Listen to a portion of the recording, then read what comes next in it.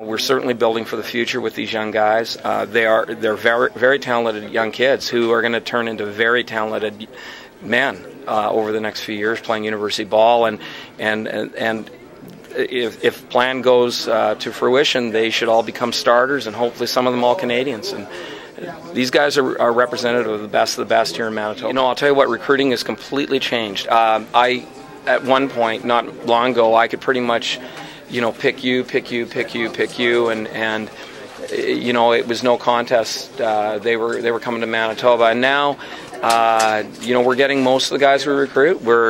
That's been on a continuum, but we're going to lose a couple. No different than me going into Toronto and Edmonton and, you know, Vancouver, etc., and taking players out of those cities and those provinces.